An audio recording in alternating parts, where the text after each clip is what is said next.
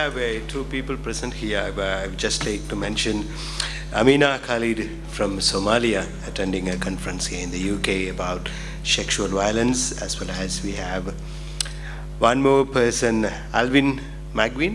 Am I pronouncing your name correct? Yeah. From Africa. We welcome you both. Thank you for the solidarity. நாங்கள் எல்லோரும் சிங்கள மக்களை எடிக்கேட் பண்ணுவதை பற்றி காய்ச்சி கொண்டிருக்கிறோம். அதுக்கு முதல் எங்கட தமிழ் மக்களை, அதுவும் எங்கள் தமிழகத்தில் வந்த மக்களை நாங்கள் முதல் எடிக்கேட் பண்ண வேணும். அதுக்கு முதலாவது காரணம் என்னவென்று கேட்டால், நாங்கள் எல்லோரும் 1983 பிறகு அநேகமான இந்த வெளிநாடுகள் வாழும் 80% 90% மக்கள் அகதிகளாக தான் வந்த நாங்கள்.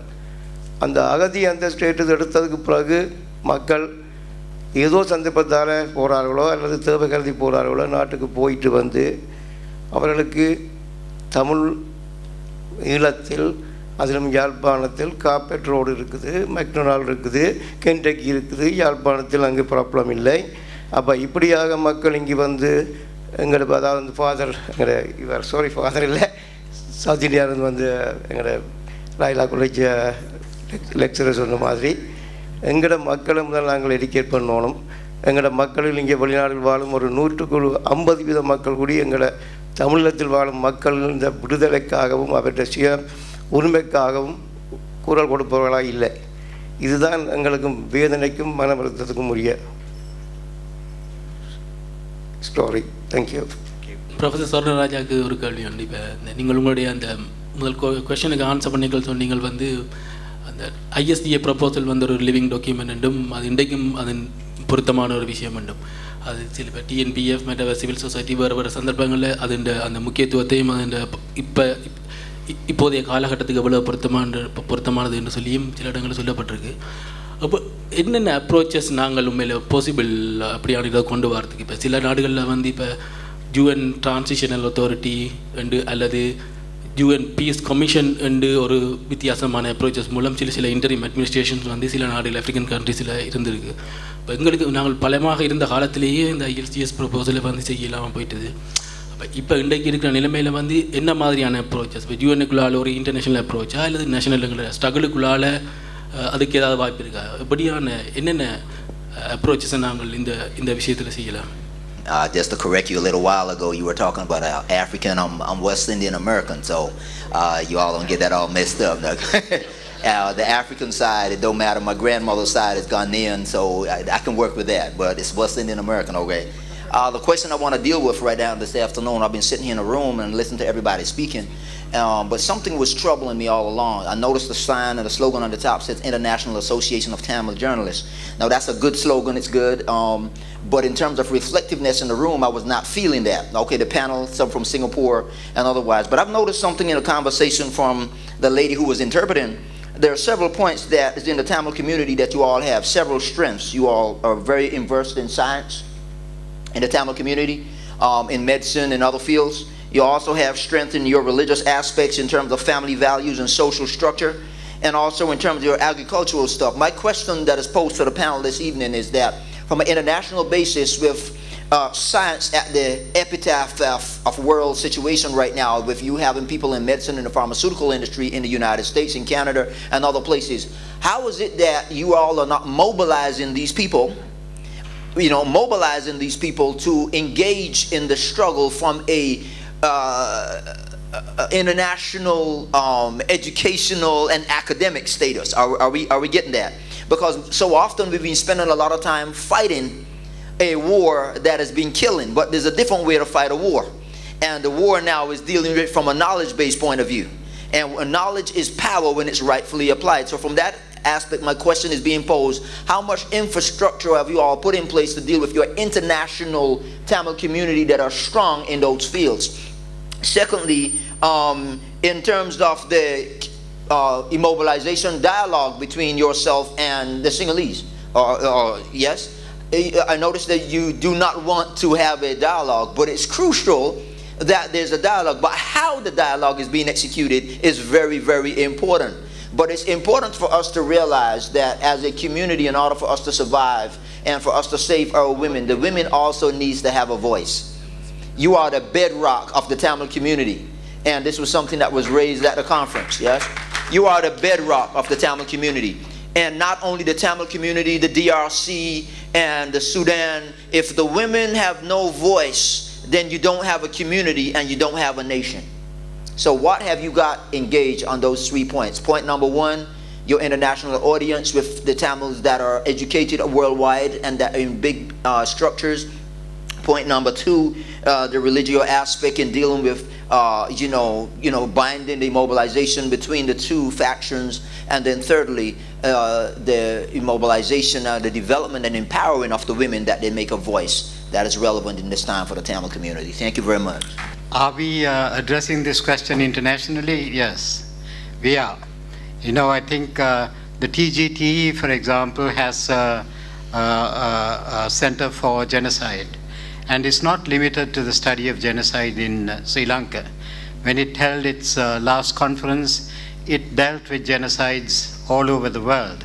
And it hopes to continue to study genocides in all different countries of the world in order to provide a deterrence through punishment of such monumental crimes. So in that sense, then, we do take a very international viewpoint on matters, and our activities are not confined to Sri Lanka alone. We are conscious of the fact that other peoples around the world have similar problems, and we would want whatever expertise we gather in this area to benefit them as well. To address the other point as to what could be done about the ISGA, whether it should be fine-tuned to deal with present and future situations, that of course is a task that needs to be performed. The ISGA is about 11 years old now, and obviously it has to be changed in the light of criticisms that have been made principally by people like Mr. Kadirgamar, and also in the light of new experience. So, for example, we would probably have to take out these words plenary powers, which have caused so much of anxiety amongst the Sinhalese who have criticized this. We also have to address the question of rights over maritime territories so as not to cause too much of concern amongst the Sinhalese politicians. The other problems, I think we have anticipated quite a lot in this document. It was at that stage a sort of a forward-thinking document in the sense, as I pointed out, it deals with powers over land, over policing, over resettlement of refugees, over compensation for damages. But having regard to the massive amount of rapes and killings that took place in Sri Lanka, certainly we have to address new factors in this document. But one must confess, in the light of the question that was asked, that we are now putting forward this document, if at all there is somebody to put forward this document, at a time when the Tamil community lacks the power it had in 2003. In 2003, of course, the Tigers did have command over a huge amount of territory, something that they do not have, no one has now. So we are in a situation of total helplessness there. But nevertheless, one must remember that movements start with individuals, and if it is possible at all for organizations and individuals in different countries of the world to put their efforts together to promote a solution like the ISGA, it would be a grand thing. And the journalists here could help by writing about it, by making people become aware of the fact that there was an ISGA, that it sought to address in legal terms the problems of the Tamils. Thank you. நாங்கள் இப்போ எல்லாம் என்னண்டு வெளிநாட்டோட சிங்களத்தோட இதண்டு கொண்டு இருக்கிறோம்னு கதைச்சினாங்க. உண்மையாகவே இப்போ தமிழீழத்தில் உள்ள மக்களுக்கு நாங்கள் என்ன செய்யலாம், என்ன டயஸ்பரா என்ன செய்ய வேணும், அடுத்ததாக இந்த எக்கனாமிக்ஸ்ன்றது ஒரு மேஜர் ஃபேக்டராக இருக்குது இன்டர்நேஷ்னல் பாலிட்டிக்ஸ் வரைக்கும். அதில் தமிழ் டயஸ்பரோட பார்ட் என்ன, அதுக்கு நாங்கள் என்ன செய்யலாம்? பொருளாதாரம் பொறுத்தவரையில் வந்த கேள்வி, Sri Lanka being branded or occupying a lower middle income country has actually changed a lot of dynamics in terms of aid flow. And also the per capita income of Sri Lanka, according to the World Bank report of March 2014, is between $3,500 and $4,000 per year. And this actually is a comfortable income level as far as Sri Lanka is concerned. But the report very clearly outlines pockets of poverty in Sri Lanka, outlining the eastern and northern parts where situation is abject poverty also. Living below the poverty line is very common. So there needs to be an issue that, or at least a way to address this more concretely. There are many ways and many approaches that people have tried and have failed miserably. And now, with complete aid drying out of the country, another report, very interesting report, which talks about matching skills and occupations in Sri Lanka, talks about the lack of scope because of the lack of skills in the north and east of Sri Lanka to match any kind of industry or new investment that has not been attracted in the last 25 years or 30 years. There's no industry to match that. So economically, the region is actually starved of any kind of development. Now the debate is whether you invest in development. If you invest in development, will you be aiding the government? That's a debate, that's an ongoing debate. On the other hand, when you do nothing, again people are suffering to a larger extent. The reduction in agriculture, dependence on agriculture, from 35% of agriculture dependence, Sri Lanka has moved to a dependence of 11% on agriculture. And we don't have enough skills to match that also. And the largest level of contribution of GDP comes from people who have migrated, who do the 3D jobs. That is the dirty, dangerous and difficult jobs, who send back the money. So that seems to be the order of the day, specifically because of the north and east issues that have been going on. But it's a larger debate. But in terms of economics, there is a lot that can be done if there is targeted investment and skill building that has to go hand in hand. But I cannot be prescriptive, but this is the situation over there, where even if you have, we are going in for very simple, shoddy economical changes, where we are talking about tailoring programs, small term development programs, painters, skill building. That is not enough. Looking much beyond it, there is an entire document report available for study and for pursuit. Next is, what can we do? What can we do to it? I think in the larger scale of things, when some issues, political issues are resolved, there should probably be a global Tamil master plan, Marshall Plan for the entire north and east. Something like that to bail people out. Because at the moment, you see more people moving out. More people moving out, nobody wants to stay there. A lot of people, not nobody, a lot of people want to move out of the country, and migration seems to be quite rampant. இந்த யுத்தத்துக்கு பின்னர் அதிக அளவில் பெருமளவில் பாதிக்கப்பட்டிருக்கிறது இந்த பெண்கள் தான். ஆனால் அந்த பெண்கள் சம்பந்தப்பட்ட ஆய்வுக்குட்பட்ட விடயங்கள் வெளியில் வருவது மிக குறைவு. இப்பொழுது கூட அடுத்த வாரம் 23ஆம் தேதி, ஜூன் 23ஆம் தேதி சர்வதேச விதவைகள் தினம். எங்களுடைய நாட்டில் 90,000 பெண்கள் விதவைகளாக்கப்பட்டிருக்கிறார்கள் என்ற புள்ளிவிவரம் இருக்கின்றது. அதையும் விட கூடுதலான பெண்கள் விதவைகளாக இருக்கின்றார்கள். அது மட்டுமல்ல, அதில் 40,000 அப்படி மிகவும் இளம் வயதில் இருக்கின்றார்கள். அவர்கள் தொடர்ந்தும் பல பிரச்சனைகளுக்கு உள்ளாகி கொண்டிருக்கிறார்கள். ஆனால் இன்று வரை நான் காத்து கொண்டிருக்கிறேன், ஒரு செய்திகளோ அல்லது ஒரு செய்தியாளர்களினுடைய கட்டுரைகளோ ஆய்வு கட்டுரைகளோ இதுவரை வரவில்லை. அந்த நாள் நெருங்கிக் கொண்டிருக்கின்றது. ஜூன் 23 அதை நான் எல்லோருக்கும் ஞாபகப்படுத்துவதற்கும் ஏதாவது இந்த சம்பந்தமான ஆய்வுகளை எப்படி செய்யலாம் என்பதை பற்றி இங்கு இதில் அமர்ந்திருக்கின்றவர்கள் தொடர்ந்து வர்ற காலத்தில் இப்படிப்பட்ட செய்திகள் அந்தந்த நேரத்துக்கு ஏற்ற செய்திகளை எப்படி எங்களுடைய மக்களுக்கு, அதாவது நாங்களும் கூட மறந்து கொண்டிருக்கிறோம். நாங்கள் 2009 2010 இருந்ததை விட இன்று மறந்து விட்டோம், மறந்து கொண்டே போகின்றோம். வேறு பல விடயங்களில் நாங்கள் கவனம் செலுத்துகின்றோம். அதில் பல பெண்கள் போராளிகளாக சமமாக நின்று போராடியவர்கள் இன்று அவர்கள் பல துன்பங்களுக்கு உள்ளாகி இருக்கிறார்கள். சற்று கவனம் செலுத்தி இந்த 23 முதலாவது நீங்கள் ஏதாவது நாங்கள் செய்வதற்கு என்ன வகையில் செய்யலாம் என்ற ஒரு ஆலோசனையை நீங்கள் முன்வைப்பீர்கள் என்று நான் எதிர்பார்க்கின்றேன். நன்றி. Good evening, everyone.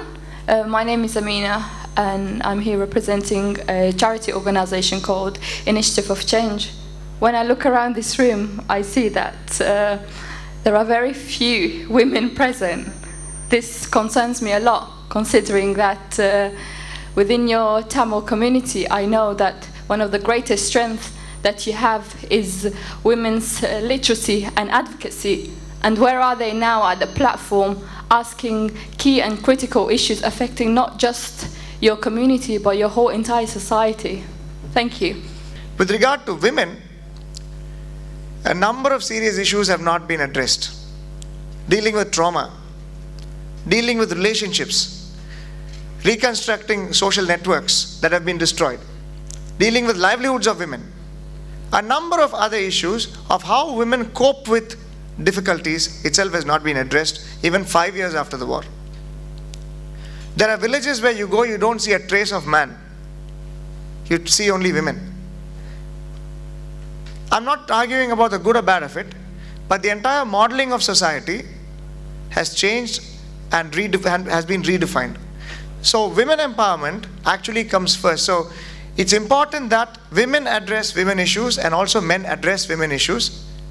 And there are ways in which we can evolve it, and there are many more experiments, and we have a lot of proven methods that have been very successful, which we can talk about it, debate about it sometime later, I guess. To all panelists, if you don't mind, because you're all like lecturing in universities. So I just want to know, following the UN Petrie report, what kind of interest has there been in academic circles to research what happened in 2009 in Sri Lanka? And because obviously whenever international leaders talk about genocide or war crimes or any issues, they always mention Rwanda and Bosnia.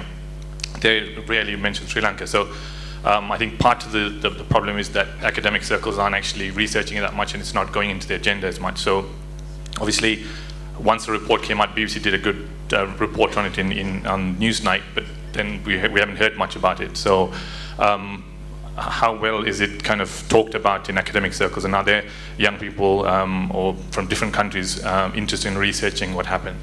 Thank you. There is now clearly a great deal of interest in Sri Lanka, not only in terms of 2009, but in terms of what has happened since.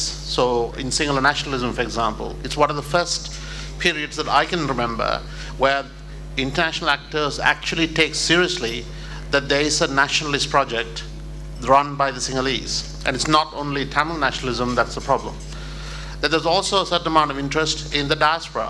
Now, believe it or not, whilst a lot of people here complain that the Tamils don't do enough and we should do more and so on, there's a considerable amount of interest in how powerful the Tamil diaspora is perceived as being. So people want to figure out, how does this small community, which are relatively invisible for many years, suddenly become so influential? Now that may or may not be right, but it's a perception. So I think overall, certainly the advocacy actors here, certainly the media will increasingly see scholars, international scholars, coming to talk to them about the struggle, about what they do and so on. I would strongly encourage you to respond and speak. There has been a tendency where people, when they're confronted with someone asking questions, say, I better not tell them something. Maybe they work for intelligence. But I think you should take an approach saying, this is also a point of lobbying, it's also a point of engagement, and ordinary Tamils are the best ambassadors for the cause. When it comes to the role of the diaspora, then Guru will say a few more things. I think a great deal of the activity of the diaspora now is not visible. Right? There was a kind of period after 2009 where a lot of people took a lot of photographs and sent them around. This was apparently advocacy.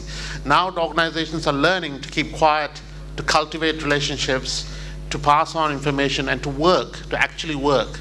And they do this without publicizing it. And this is why things have started to improve dramatically in the last 2 or 3 years. So, இந்த 2003ல் நடந்த proposal, அந்த ISTA ப்ரொப்போசலை வந்து இப்போ update பண்ண வேணுமா, இல்லை அதே மாதிரியே கொண்டு போய் கொடுக்கலாமா, இதையே கொண்டு போய் கொடுக்கலாமா, இல்லை நீங்கள் 5 பேரும் இருக்கிறபடியா you can update it and then submit it the DNA or any also to the entire, because you don't only submit to TNA, you have to submit to the everybody outside, that all the embassies and all that. The second question, நான் மற்றது ஆங்கிலத்தில் கேட்குறேன், குருபரட்டையும் கேட்குறேன்னு சொன்னால், the issue is, இப்போ நான் அன்றைக்கு இந்த கான்ஃபரன்ஸுக்கு போயிருந்தேன். அந்த கான்ஃபரன்ஸ் அந்த நடந்த முந்தின நாள் அதுக்கு முதல் நாள் நடந்ததில் அதில் வந்து அந்த செக்ஷுவல் ரெப்பர்ட்டுவாவை மற்றது அதில் வந்து முகேஷ்ன்னு சொல்லி இன்னொருத்தர் யூஎனில் இருந்தவர், அவர் அந்த சவுத் சுடானில் இருந்தவர், அவரையும் கேட்ட கேள்வியில் வந்து அவர் கடைசியில் என்ன சொன்னார்ன்னு சொன்னால், உங்களோட லொபியும் காணாது, உங்களுடைய விஷயம் வந்து இன்னும் வெளியில் போவதில்லை. Every Tamil can lobby.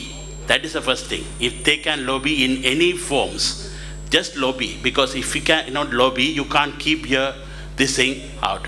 So I expect all the Tamils to lobby for us, and everybody should lobby. And I am disappointed that the Tamils came to that conference, which have got all the, so many people come from so many other countries came here. We lost the opportunity because only very few of us went there to lobby them. And I can see that whenever I ask the questions, they are very, very happy that you and even UNICEF, they told me that they have made a mistake of leaving the country from there. And then I asked the other guys also, they say that lobbying is not enough. So what are the International Association of Tamil Journalists, are they going to bring this, அதாவது வந்து இதை கொண்டு வந்து முன்னுக்கு கொண்டு வந்து எங்களை மக்களுக்கு பரப்புரை செய்து அதன் மூலமாக நாங்கள் இன்டர்நேஷ்னலுக்கு பரப்புரை செய்தால் தான் எங்களுக்கு ஒரு தீர்வு வரும். உண்மையிலே இந்த இன்டர்நேஷ்னல் இஸ் வெரி வெரி என்னென்னு சொன்னால், they are very ashamed of themselves. இன்றைக்கு யூஎன் கூட அன்றைக்கு நான் அந்த கேள்வி கேட்கும்போது நீங்கள் என்ன செய்து நீங்கள் விட்டுட்டு போகிற ஒன்று என்ன நடந்ததுன்னு சொன்னால், அங்கே வந்து எல்டிடி சொல்லல உங்களை வெளியில் போங்கன்னு சொல்லி கவர்மெண்ட் சொன்னதான் நான் அடிக்க போகிறேன், நீ வெளியில் போனால் நீ வெளியில் போயிருக்கிறேன் என்று நான் UNICEF அண்டை கேட்டேன். அண்டை கேட்டது that was a mistake, that is why the UN have now correct the mistakeன்னு சொன்னார். அப்போ அப்போ அந்த முறையில் வந்து பார்க்கும்போது நாங்கள் எல்லாம் லோபி செய்ய வேணும், அதை தொடர்ந்து செய்யணும்னு கேட்டுக்கொண்டோம். I have no way of knowing whether, certainly not enough Tamils are involved. There never will be enough Tamils involved. But I think we are selling ourselves short if we assume that no one else, just because I'm not doing anything doesn't mean nobody else is. And there is one thing I want to say. There is a tendency to look at the North and East as a former war zone. That means there's nothing else going on there. So yes, devastation, destruction, large-scale displacement, sexual violence against women. The reason we can't fix this, the reason the diaspora can't rush back to fix it, is because it is militarized and the occupation is going on. If we can't end the occupation, if we can't produce a certain level of safety, then we are not going to change any of those things. So the organizations that are working on producing international pressure on Sri Lanka to end militarization, to demilitarize the North and East, to allow safe access for humanitarian workers, to allow safe access. If even the Indian government can't build 50,000 houses, I fail to see how private actors from the diaspora are going to have anything. There's a kind of a logic to this which should also be watched. Soon after the war in 2009, 10 and 11, the Sri Lankan government spent a considerable effort to seduce Tamil diaspora money through its institutions. Right? This accusation, why don't you come back, instead of talking there, why don't you come back and help here, is precisely how post-war counterinsurgency was started.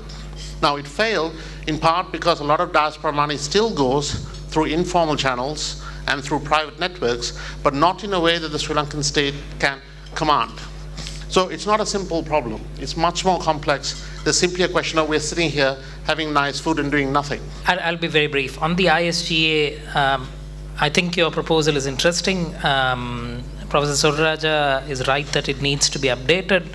I think, I don't want to be quoted on this, but I think the best way that we are going to get to an interim administration is through the international criminal process, which is, if there is an inquiry, if the international community is serious about conducting inquiry, of providing witness protection, it needs to establish a protection mechanism in the Northeast so that people can come forward and give witness to it. And along with that, we need to make the case that the Northeast has to be under some other governance, and that has to be mediated by the UN, and that's where the argument for a transitional administration or an authority comes in. I think that's the best way that we are going to make the argument in the present context, given the this change in status quo in 2004 as compared to 2014 that we are talking about in terms of the LTT, parity of status, military power, so on and so forth.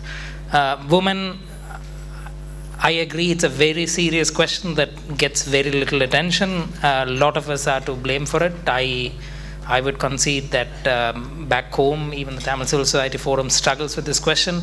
I think there needs to be better ways of exploring it, and that's why I want to sort of focus on that. We need to get to this issue quite soon about the participation of women in Tamil political activity, but also raising issues relating to women. About the diaspora, I agree entirely with Dr. Sutha and Nadarajah. There is, I mean, we have to be very careful about the government of Sri Lanka trying to pose the people on the ground and the diaspora as being dichotomous, and as if, right, that supports a move towards a political solution. That's where I'm coming from, and I think we need to invest enough time and money to explore those options. I gave indications as to what, I have a shopping list of things that can be done, but I don't want to run through that today. So yeah, so I'll stop with that. Thank you. வணக்கம் எல்லோருக்கும். எனது பேர் ஜோகலிங்கம். நாடுகள் அரசாங்கத்தின் எம்பியாகவும் European parliament எலெக்ஷனில் என்ற அடிப்படையில் நான் இந்த கேள்வியை முன்வைக்க விரும்புகின்றேன். முதலாவதாக, பேனலுக்கு இல்லாமல் இங்கு பலர் ஜேர்னலிஸ்ட் இருக்கின்றார்கள் என்று நினைக்கின்றேன். என்றால் international association of Tamil journalist என்ற கட்டுப்பாட்டுகள் தான் இது நடக்கின்றது. என்னை பொறுத்தவரையில் இதில் இருக்கும் ஜேர்னலிஸ்ட் எவ்வளவு வேலை செய்கிறார்கள், இது ஏதாவது ஒரு ப்ரோக்ராம் நடக்கும் போதோ, ஏதாவது ஒரு எங்கேயாவது ஒரு இடத்துல ஒரு கூட்டம் நடக்கும்போது இத்தனை ஜேர்னலிஸ்ட் போய் அதை மீடியாவுக்கு கொண்டு போகிறார்கள் என்பதுதான். அதாவது இப்போது மணிவண்ணன் சொன்ன போல் எவ்வளோத்துக்கு நாங்கள் லொபி பண்ணுகிறோம், எவ்வளோத்துக்கு அதை எடுத்து கொண்டு போகிறோம், அதுதான் முக்கியமானது. இப்போது தற்போது இருக்கும் நிலைமையில் அதற்கு அடுத்ததாக தற்போது இருக்கும் நிலைமையில் resolution is past very much, third resolution அது ஆக்டிவேட் பண்ணப்பட்டு தற்போது நடந்து கொண்டிருக்கின்றது யூஎனில் முக்கியமான கட்டமாக நடக்கின்றது. அது தமிழருக்கு ஒரு சாதகமான ஒரு நிலைமையில் உள்ளோம் நாங்கள்.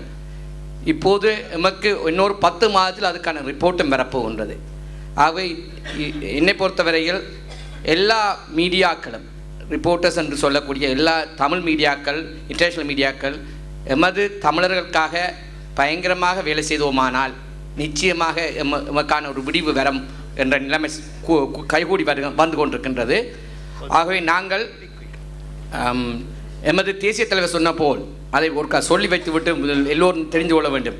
எவ்வளவுக்கு நாங்கள் ஸ்ட்ராங்காக எமது எல்லோரும் ஒன்றாக நிற்கிறோமோ அப்போதுதான் இந்த international will listen to us. We had to be strong together. Thank you. Thank you very much for everyone. We've seen some wonderful questions and some powerful answers, and thank you so much.